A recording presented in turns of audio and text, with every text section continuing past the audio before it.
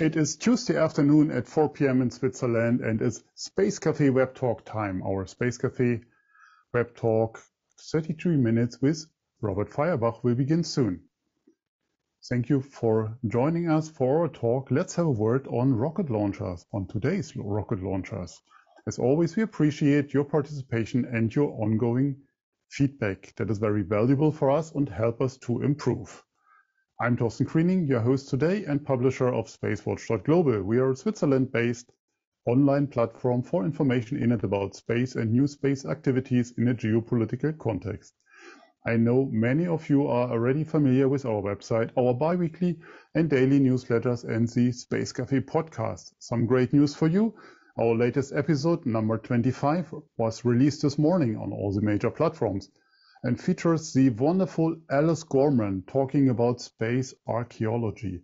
Check it out. It's really absolute worth to listen to. We also keep our fan shop open online for you to support us actively and become a space watcher. The edition 1 has cool items for you, your friends, and the ones you love. Your support is needed to keep our work alive. And we do that for you. If you have missed any of our previous web talks, we have an archive available on our website in the event section and on YouTube. We host our Space Café web talks live weekly, so things can happen when you do it live. My guest today was one of the best bosses I ever had. Okay, that is about 20 years ago now. However, someone who was important for my own career and someone who turned from a boss into a friend, or to a friend, not into a friend. So welcome, Robert. Welcome, Robert Feierbach. Robert is the president of Clarkebelt Space, a company which was founded in 2004. In this role, he is responsible for board advisory, investment and strategy consulting roles to a global commercial space industry. Robert has delivered successful analysis and business development wins for multiple clients active in the GEO to LEO regimes. Robert is also co-founder and CEO of Zero G Launch, a new aerospace company under stealth mode. He is well-recognized space industry expert, has an impressive track record in groundbreaking satellite technologies and services around the world. And during the past 25 years, he held CEO, CCO, VP leadership positions at EchoStar, SES.Global, various Eutelsat, Viasat partnerships, Hughes Networks, international division, and last but not least, SpaceX, just to name a few of them. Robert also led the commercial launch of the world's first Ka spot beam high throughput satellite for Eutelsat. Two-way, if I remember right. He holds a bachelor degree in computer science applications from the University of Utah and an MBA from the Thunderbird School of Global Management. And with that, Robert, happy to have you here with us today. My pleasure, Torsten. I hope I didn't miss anything in your wonderful and great CV or bio. However, we wrote in our announcement about 100 companies with launcher ambitions are out there. Can you start by giving us a short overview about this current global launcher market? Sure. I mean, I think, when we talk about the launch market today, it kind of makes sense to talk a little bit about what happened in the past and why it is the way it is today, right? So if we look at the past, let's say 15, 20 years ago, the market really was, at least on the commercial side and even on the government side, was led by some big companies that pretty much had divided the market among themselves. And we're talking about United Launch Alliance in the United States, the Proton launcher in Russia that at the time had about 50% market share on all the launches in the world. Then you had Soyuz, of course, which has always been the workhorse for both payloads and people. And Ariane, obviously, very, very successful during this period of time as well. So as the years went by, we saw the satellite payloads getting larger and larger and larger. So they went from 3.5 tons to 5 tons, and even 7-ton monsters being launched, right? So that market seemed to be going in that direction, always bigger, bigger, bigger, and more capable satellites, and then put them in geo, and then have them last 15, 17 years out there, right? Mm-hmm. So at the time, 25 or so launches per year were kind of the norm for commercial satellites, right? Then about 10 years or so ago, SpaceX comes in, right? And they start claiming that at some point they will become reusable, and then they'll land the rocket stages again, and then they're going to much lower prices to the marketplace. Lo and behold, they started doing that. Mm-hmm. And what happened in that case, it really disrupted a lot of the kind of steady state development that was going on with these other players. At the same time, unfortunately for Proton had quite a few misses there. They had 3 launch failures in the space of about 18 months a few years ago, talking close to 10 years ago.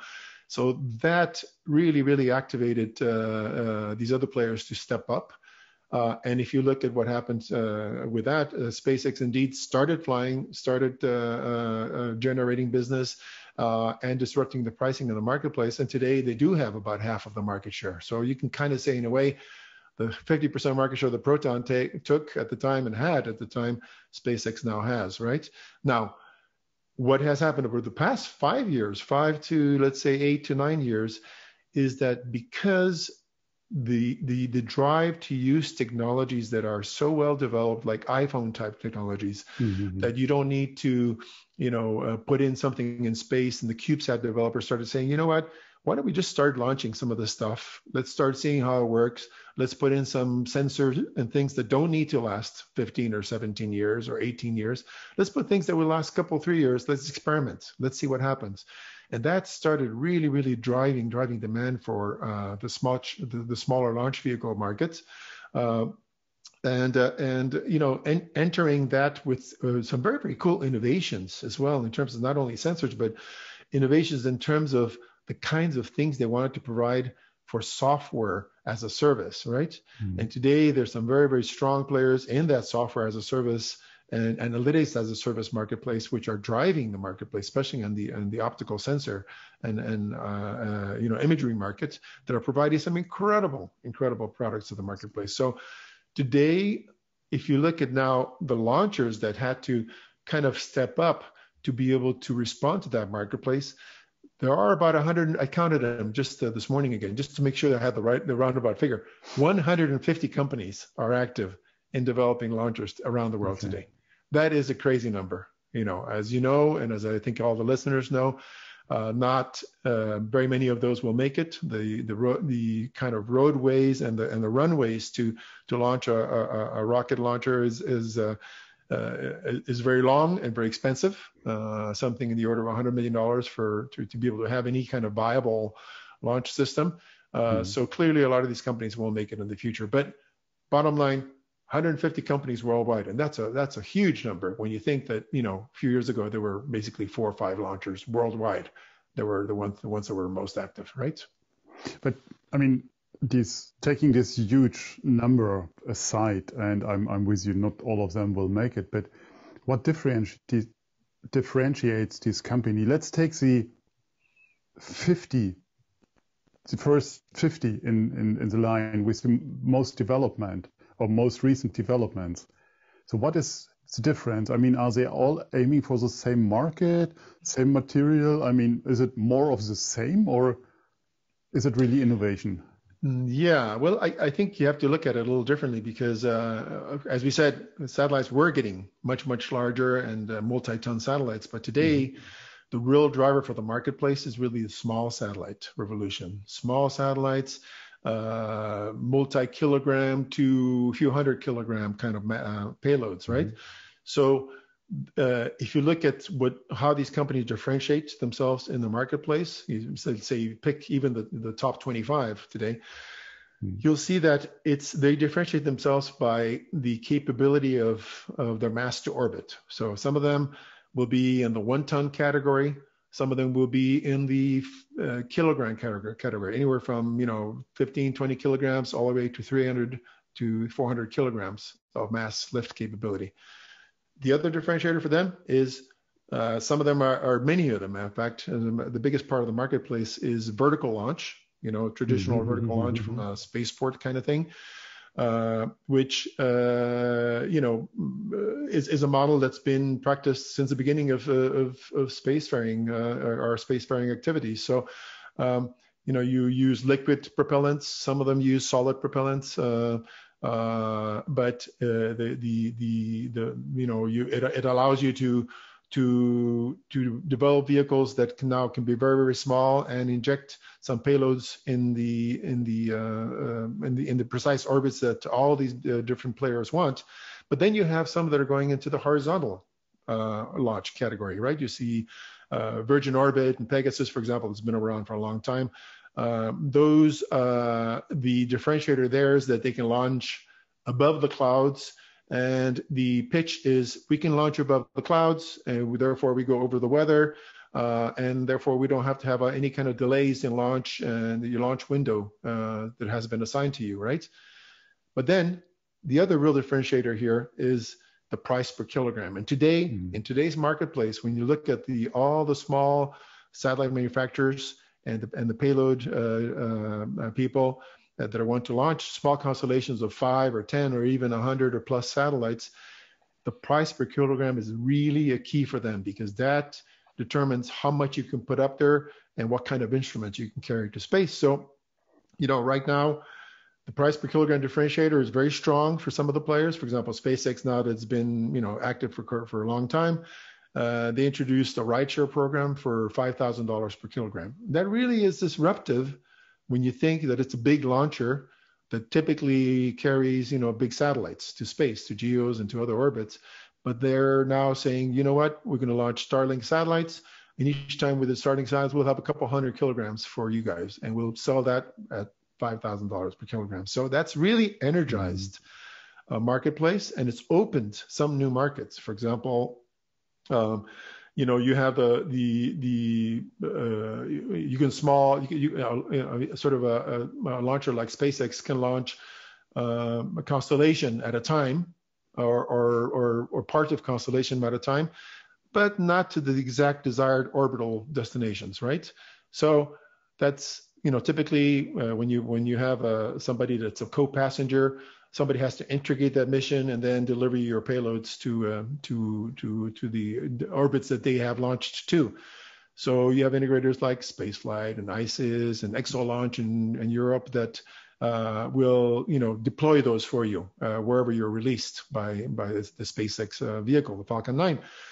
But then the market that's come up from that is the market for space tugs, or some people call them space taxis or orbital transfer vehicles or whatnot, like Deorbit, like Momentous, like Astroscale, Moog, ExoLaunch, Atomo Space. There's a big list of those now that are saying, what a wonderful thing. Thank you, SpaceX. You're giving us our customers a launch for $5,000 per kilogram.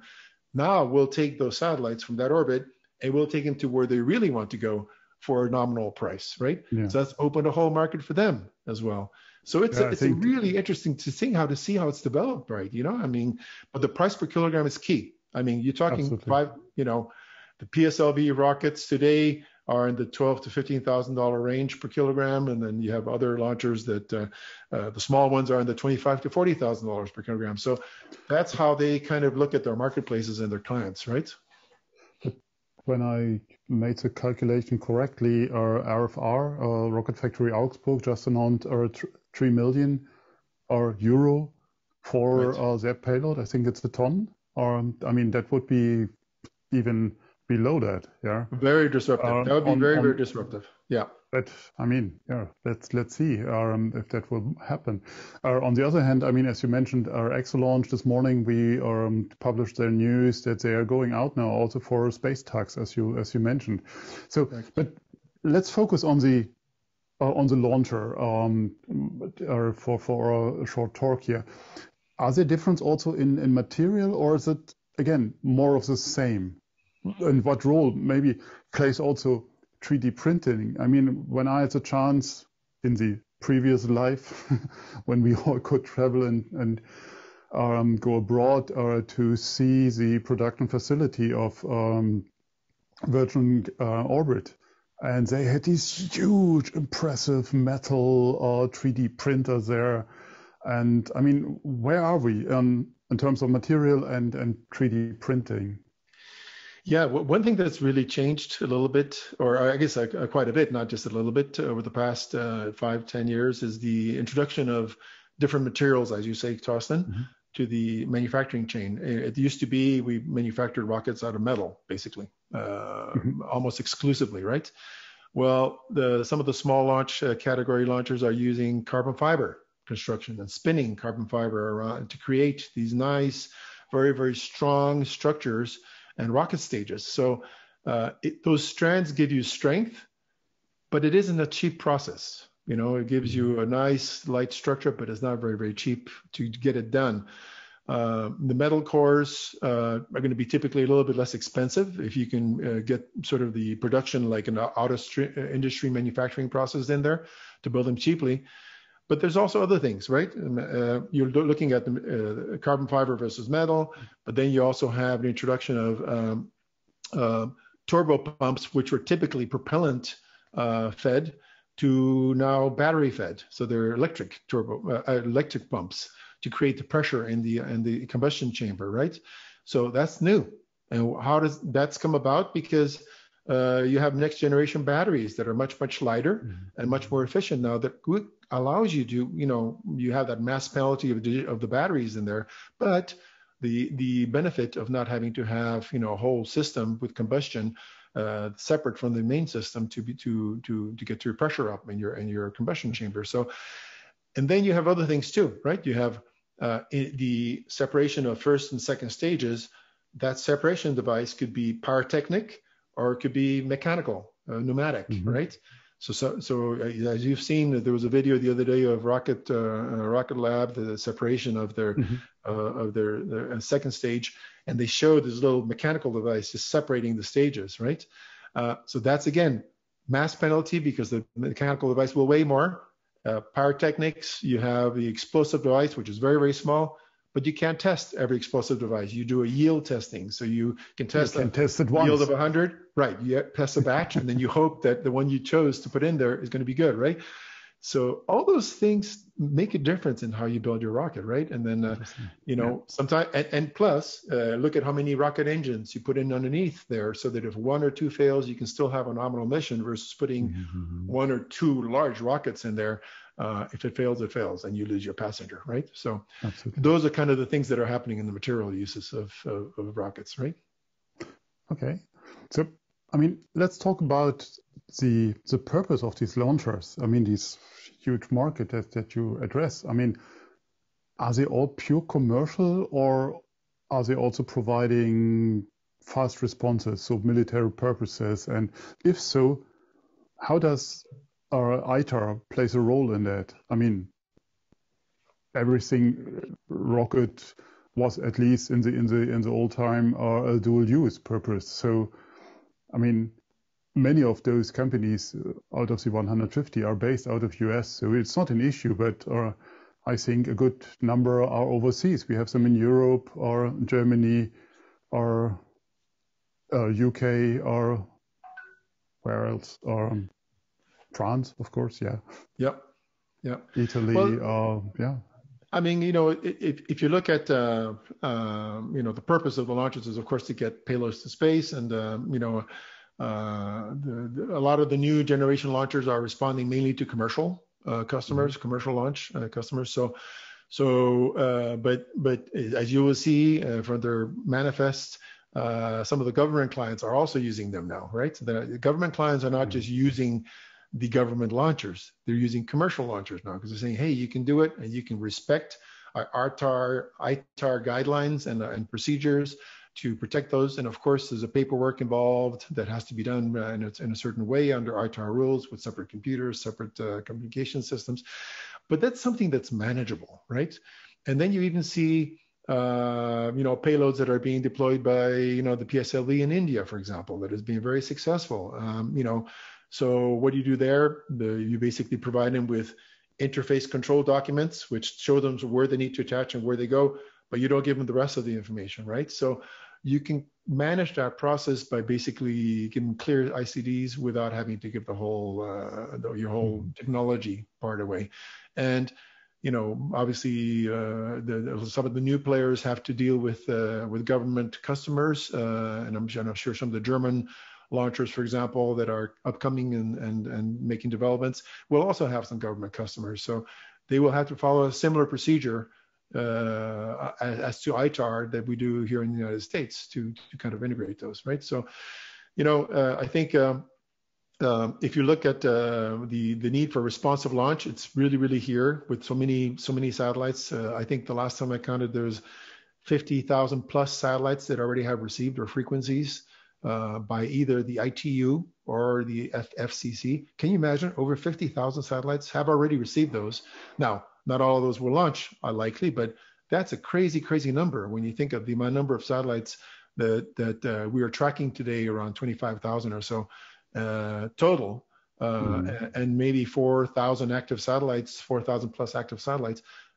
We're going to have 50,000 in the next 10 years, potentially, that have already received frequencies. That's a crazy number. So that really pushes the industry to say we have to do something here to regulate it, to manage it, to structure how this is going to happen, because it can't be the Wild West. Obviously, it just can't be, right?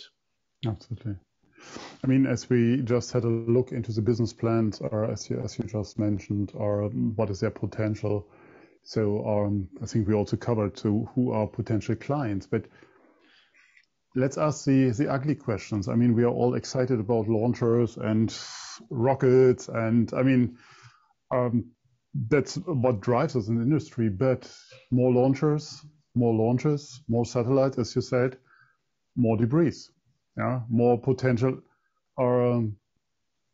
collisions. I mean, we have seen it a few days back, 60 meters between OneWeb and our Starlink satellite is not that much. So what about space traffic management, SSA? So how can we manage it? I mean, I had a talk on SSA with Darren McKnight a few weeks back, and he offered he calls it the Coca-Cola model, that you deposit some money, and if you don't clean your orbit, then or you get your money back when you clean your orbit. I mean, that's at least an interesting thought, but we are, I think, far away from it. What do you think, or what is your point on it?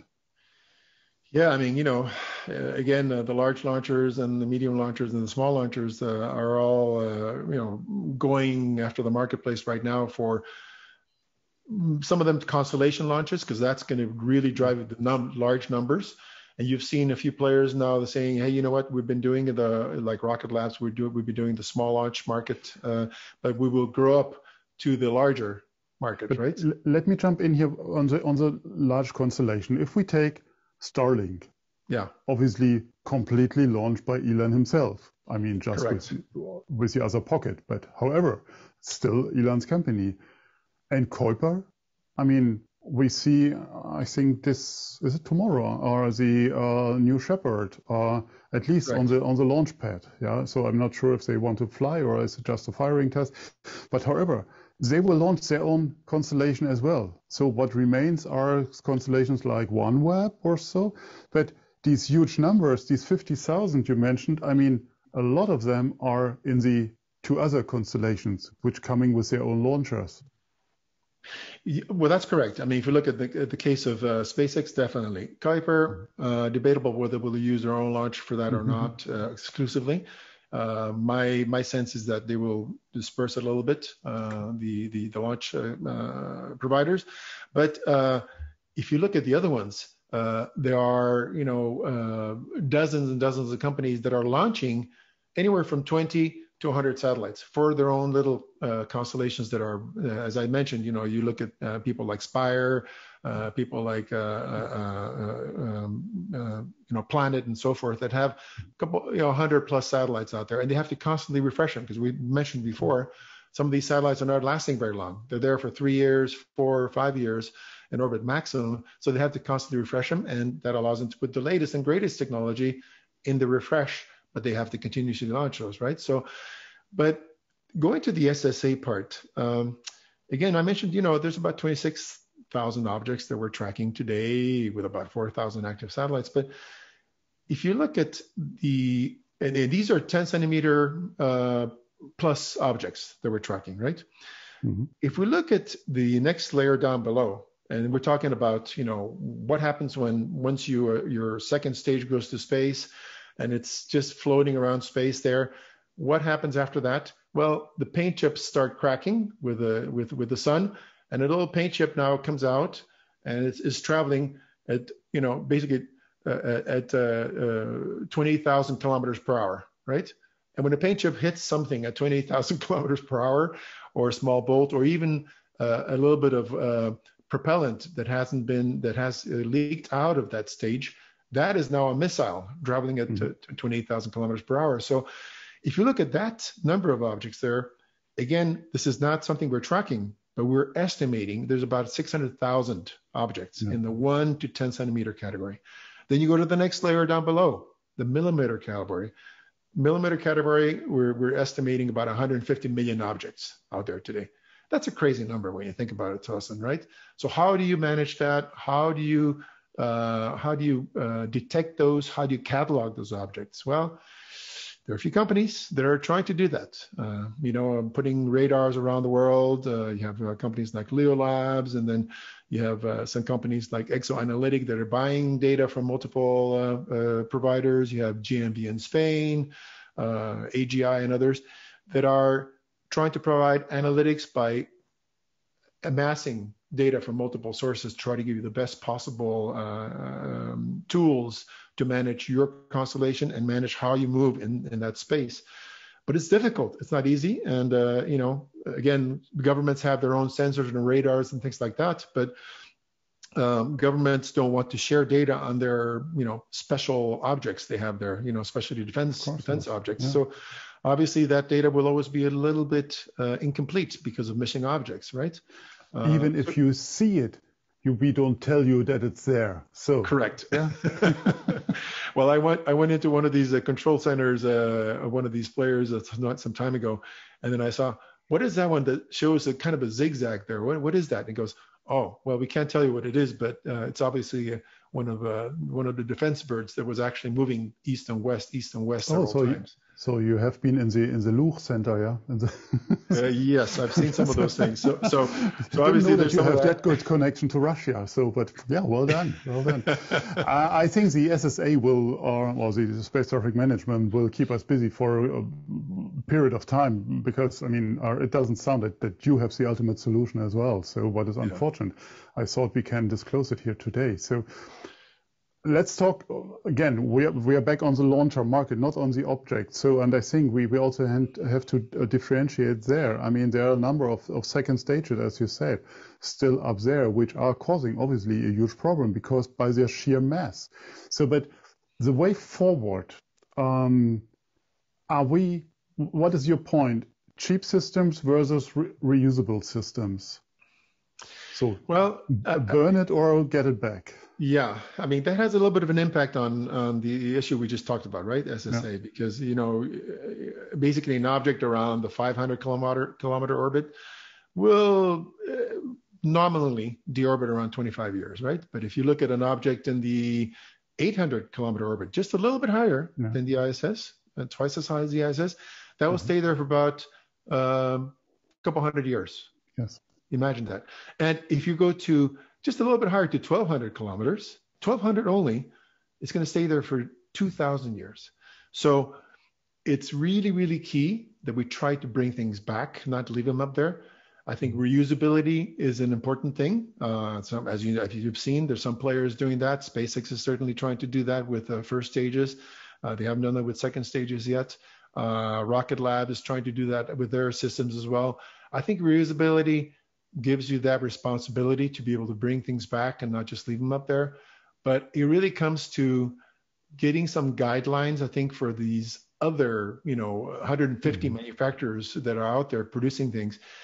How should they be allowed to launch something to space, right? At a very, very minimum, and this is something that we're talking here in the industry among regulators and the forums that I attend, so forth, is at a very, very minimum, you should have some guidelines for a satellite manufacturer that says you have to have maneuvering capability so you can move out of the way if you need to in space, and you must have an end-of-life disposal program, right? You mentioned maybe everybody donates a little bit of money so that you can clean up space, but nobody wants to clean up space today, especially if you launched something 50 years ago. You're not going to go out and clean it up for anybody else, right? So you have to have some guidelines. Space is very congested today, but reusability is one way to get there.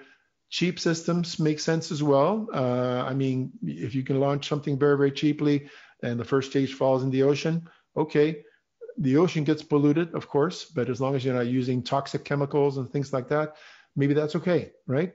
Because you need to respond to the marketplace as saying, launch me, launch me, launch me, and launch me at a cheap price, right? So, As a newcomers that we are talking here about, taking that into account, taking care of it, using non-toxic propellant, using whatever of these ideas might apply, or is it just put it together, launch it, it's cheap, get the money and run? Well, I think there's a lot of sensitivity to that today. So they are trying to respond and trying to be responsible and saying we're using green propellants rather than toxic propellants, especially for upper stages that typically have used very, very toxic propellants. But now how many of these are and how quickly some of these will actually start implementing and actually using those non-toxic propellants for complete first stages still remains to be seen.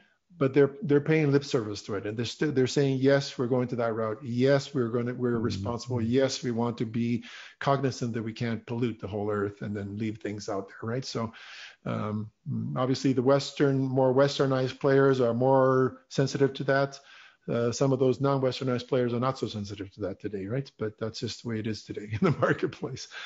Yeah, I'm not sure who you're talking about, but I will look. You can look it up later. Let's spend the last minutes on where to launch from, because I think that's a not unimportant element of the entire equation. You have to have a place where you launch your rocket from. I mean, it can't be your garden, as long as you're not living somewhere in the desert. So let's talk about a spaceport. So how does the spaceport market looks like, and what countries are ready for that? I mean, we have a number of initiatives here in Europe, absolutely. And then there comes a but. So do we have enough launch pads, spaceports for all these launchers? I think that answer depends on what country we're speaking about. Because if we speak about the United States right now, there are actually 12 licensed spaceports in the United States today. Wow. There's a 13th that is applying for a spaceport license as well in the north of the United States. Most of those 12 spaceports in the United States are for horizontal launch, but there aren't enough horizontal launchers yet out there. That means they're inland, they're not on the coasts, right, to be able to launch over the ocean. And I think there was a bit of a rush, for vehicles that could be reusable and kind of space shuttle type vehicles a few years ago. So all the spaceports really ran to get themselves licensed there. But a spaceport has to have the regulatory environment, has to have be able to open the launch windows in an easier way. An easier way to do that, of course, is launching over the ocean, because you're not launching over cities, and the environmental analysis will be easier. The launch window will be easier to obtain. But then you have to have propellant handling needs and pressurization and hydraulic systems. But then you look at the sites that are nascent in Europe, for example, like UK and Scotland, and of course places like Norway and Sweden. They're well positioned because then they're launching northwards, so basically over the ocean as well. So they're well positioned to be able to do those things. I think that, especially with the small launch industry, there are several spaceports that are setting themselves up to be very busy in the next few years in Europe as well. Of course, you have other sites in Brazil and in Canada that are trying to do the same. India and China are building quite a bit of extra diversity, meaning more launch sites, especially in China. So yeah, the world is realizing that launch is important, and of course Australia is another one that is trying to get into that business. I think the demand is strong enough that everybody wants to get on the bandwagon, basically. But you have to have, the infrastructure. It takes time, and you have to also be able to clear those launch windows easily, and then not damage the environment nor people along the trajectory of those rockets, right? So that's important. I'm afraid we're running out of time. I mean, even with our delay in the start. But let's take one or two questions here. I would like to pick up one question here from Michael Maloney. Thanks for that one. Yes, we focus too much on spacecraft when discussing debris. Over half of the statistical significant intact debris objects are rocket bodies. So should the launch industry be required to remove their upper stages? What is your point on that? I mean, you touched it a bit. Yeah, I mean, I think that's a really good intention to want to do that, but it's not so easy technically speaking, right? Because you have an upper stage in some pretty high orbits that release their payloads on transfers to other destinations. So bringing those rockets back would require quite a bit of extra propellant to slow down the vehicle, retrofiring, and then to try to bring that object back. But I think at some point we have to go in that direction, saying, well, what is feasible? Just how much should we act these players to be able to do? Should there be maybe, if you release a vehicle at this altitude or that altitude, then you must bring it back. If you go beyond that, then maybe there's some other things that you need to ask for them. But it is expensive, and it does impose an extra mass penalty because you have to carry extra propellant, and you have to get those vehicles brought in at a certain angle so that you don't bring them over populations and such. So it's a complex thing.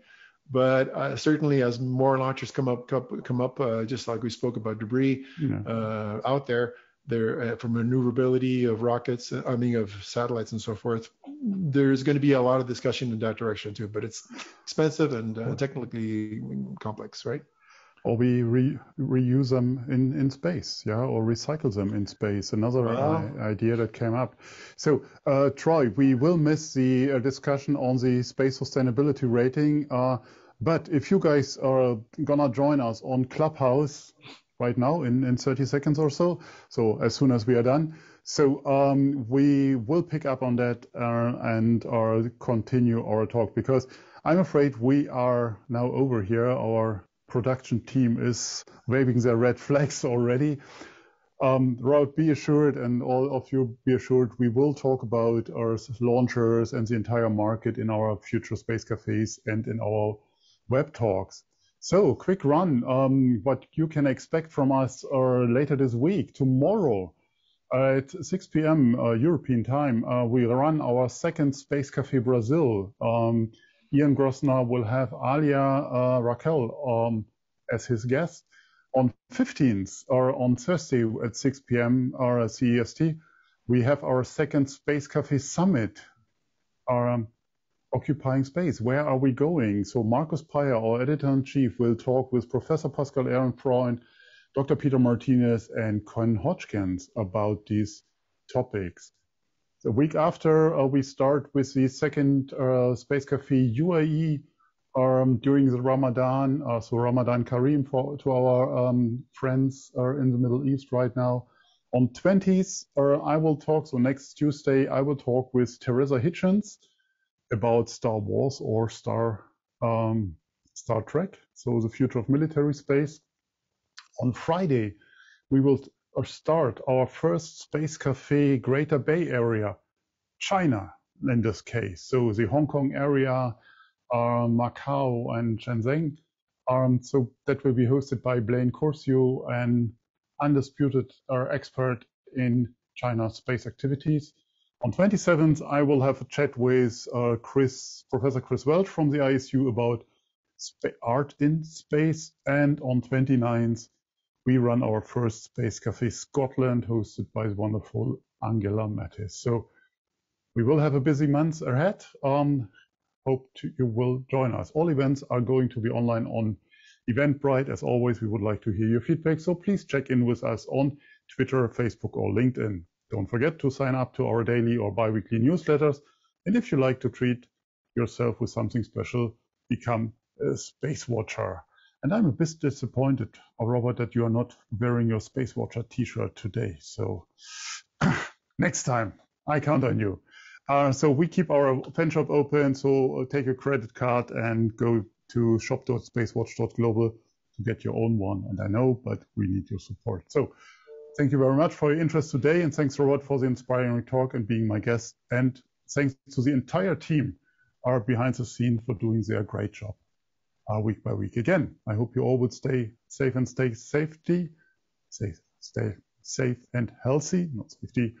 Thanks for joining us. Hope to see you next week. In the meantime, visit our website or follow us on social media, or see you on Clubhouse in a moment. And don't forget, become a Space Watcher. Thank you very much.